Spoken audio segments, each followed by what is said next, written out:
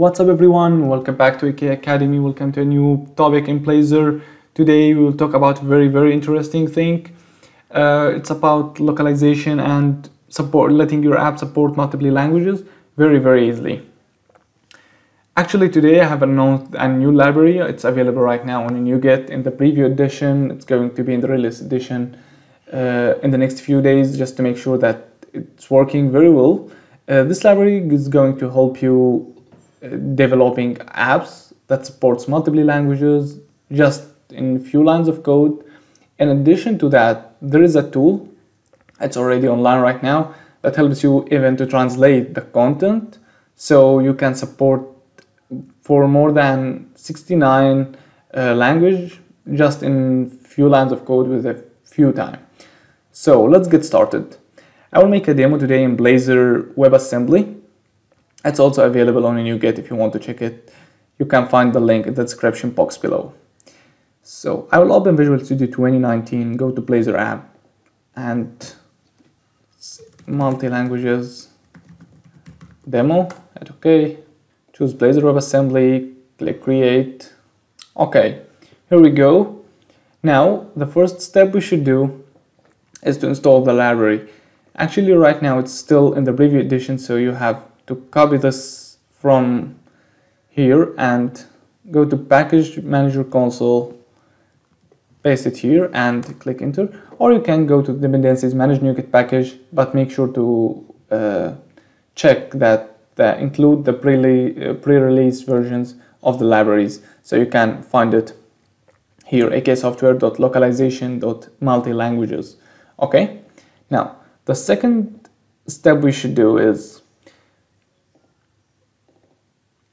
to define what you want to translate. For example, in this demo, I will translate these words. I will remove this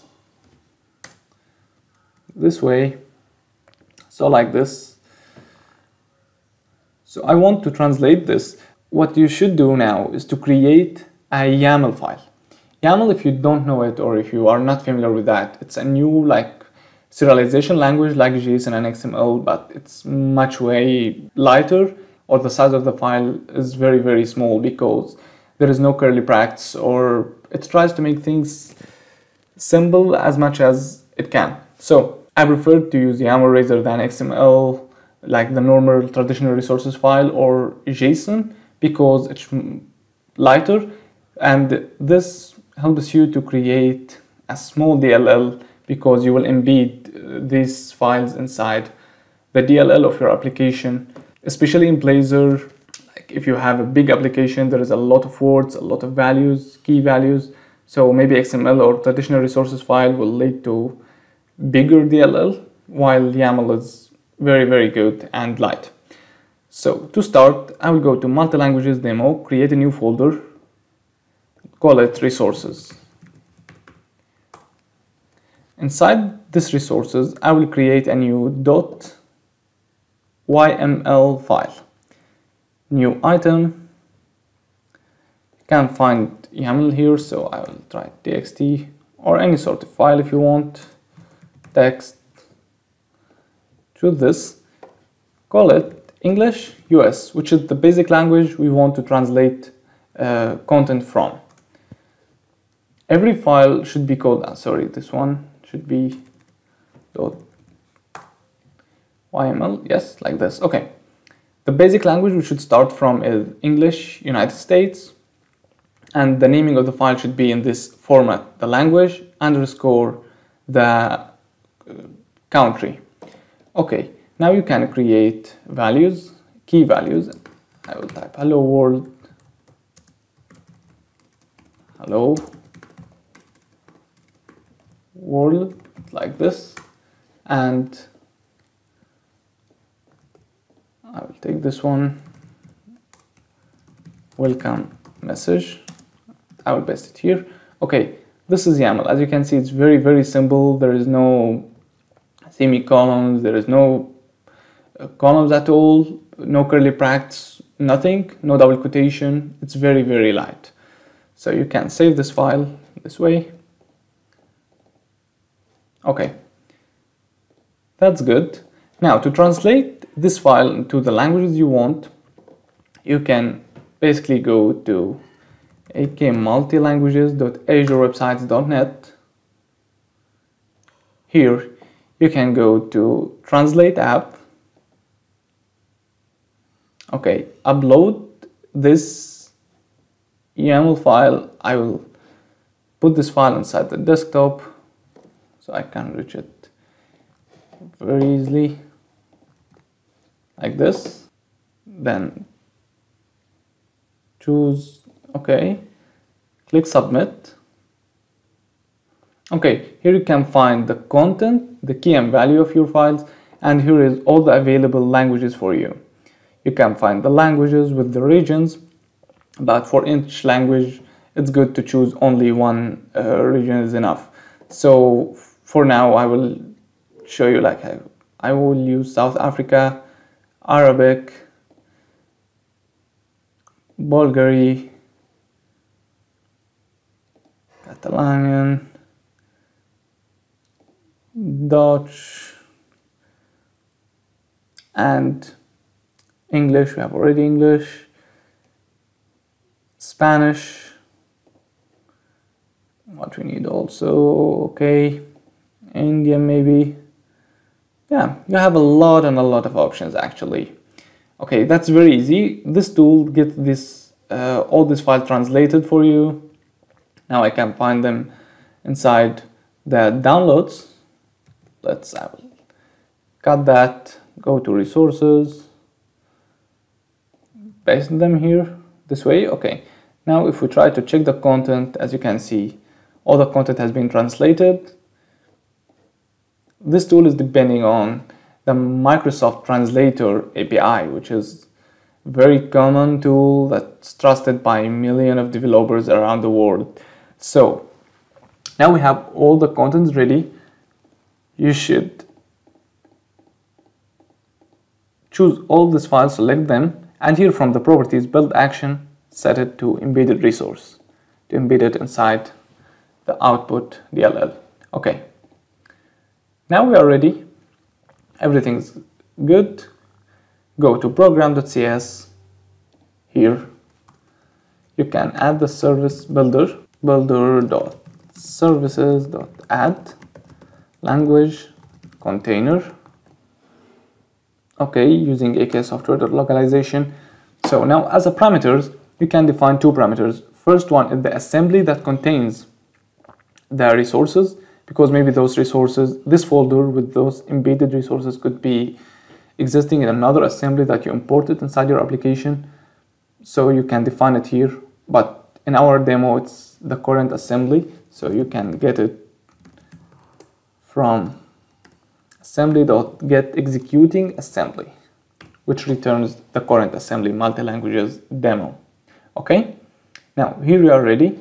Another parameter you can define is the default culture. Maybe you want the application by default to be Italian dot get culture info. You can set it like this. So in this way the application by default will be in Italian. Otherwise, if you don't specify it, what actually the service is going to do is to try to find the file that's suitable for the user's current culture. If there is no file that's specified for the user culture, it tries to find any file that has the same language. If there is no file with that language, it tries to find the English file. Also, if there is no English, it throws an exception like there is no resources available. Okay, now I will go to the index component, save this, inject an instance of, let me import the library first here, like using AKSoftware.Localization.MultiLanguages. So inject an instance of iLanguage container service, call it language container. So now you can replace this content with add language container dot keys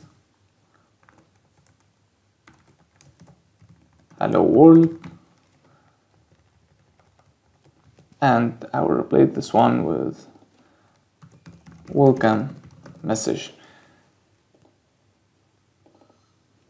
As you can see, hello world, welcome message. In the upcoming updates, I will try to add an auto-generated class that will be generated when you build the project, that tries to fetch all the properties here and get them ready for you, available as a static properties inside a specific class, instead of depending on a string values like this. Okay, now if I try to run the application,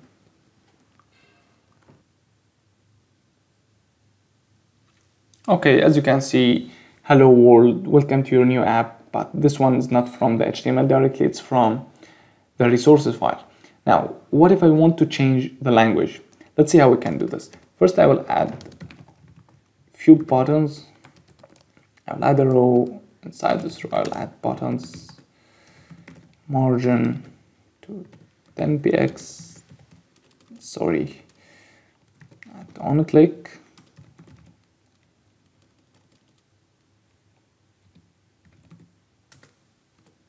This. And here, English. Copy this multiple times. Here we can define for Germany, Italy, India. What languages we have here? Arabic,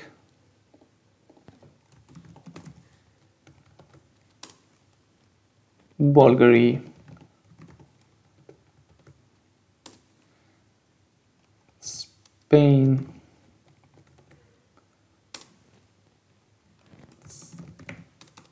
South Africa. Yeah, any languages you have, you can add them here very easily. Now I will create a function that change the language.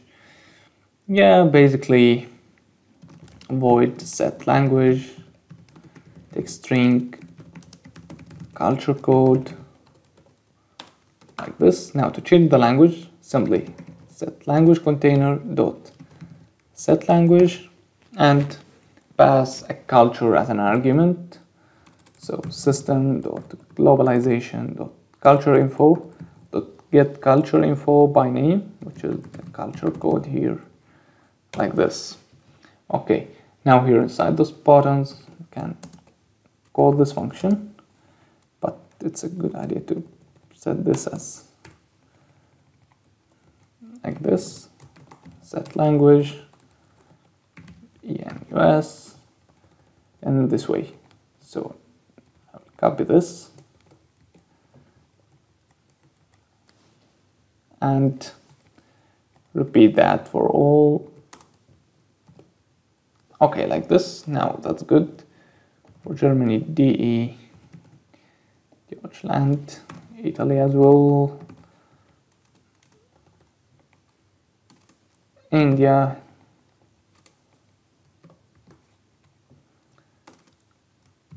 Arab, Algeria,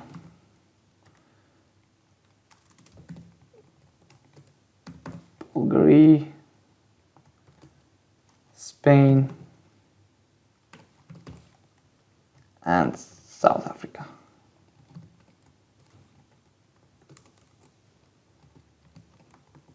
Okay, sorry, this one should be dash instead of underscore, like this. Now let's run the application to see the result.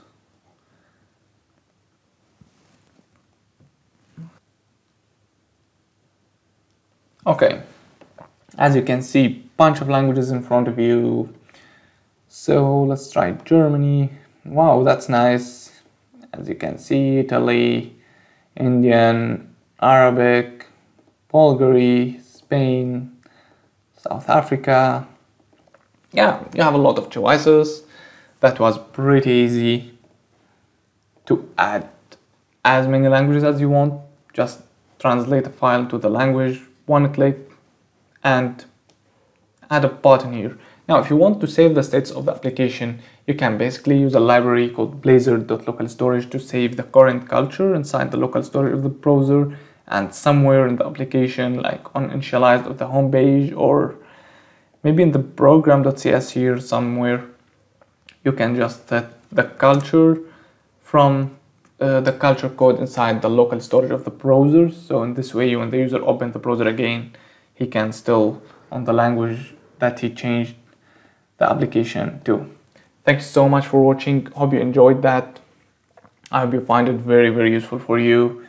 And don't forget, if you like it, to like the video and subscribe to AK Academy. Thanks so much.